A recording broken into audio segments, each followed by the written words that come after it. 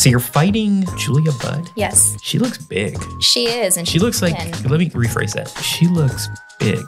She looks unnaturally buff.